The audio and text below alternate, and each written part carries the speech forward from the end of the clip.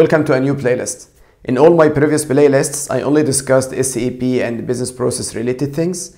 Now I decided to do something new and different. So in this playlist, I will tell you the story of my freelancing experience in the SAP market.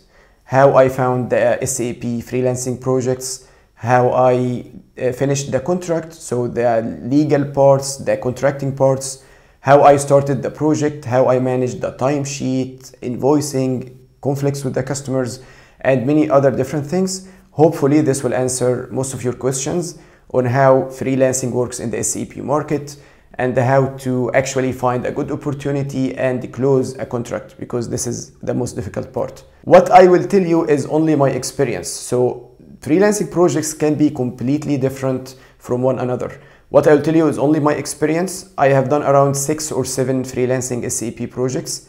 Most of them were full projects, so I was not doing a temp time task like working 2 hours per day or something. No, most of my freelancing experience was a full-time freelancing project on SAP. I have done rollout projects, implementations, and system improvements. So this is the playlist introduction. The next video will be the first video in the playlist, and I will give you an overview of the story. So how the SAP project starts, how the customer realizes they need freelance SAP consultants, then they contact the SAP recruiters, the SAP recruiters find SAP consultants, the SAP consultant is hired, and then at the end of every month he has to share timesheet, invoice, and then gets paid.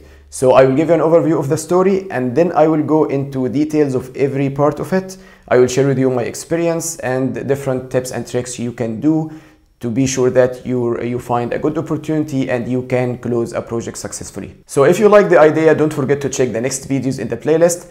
I always leave a link to the full playlist in the more information up there on YouTube. So click on the exclamation mark and then you'll find a link to the full playlist.